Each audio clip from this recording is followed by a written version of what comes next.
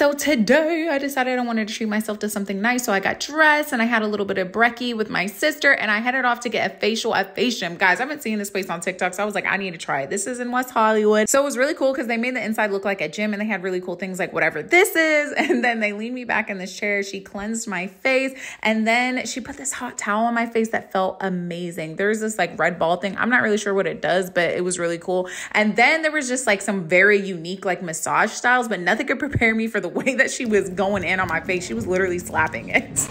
Anyway, when she got done backhanding me, she used this like electrocuting machine on my face that was like making my lips and facial muscles go crazy. But listen, when I tell you it snatched my face, like this is a new girl, okay? Like I lost like 10 pounds after this facial. Look how thin and just glowy and dewy, y'all. Just make sure you take care of yourself today.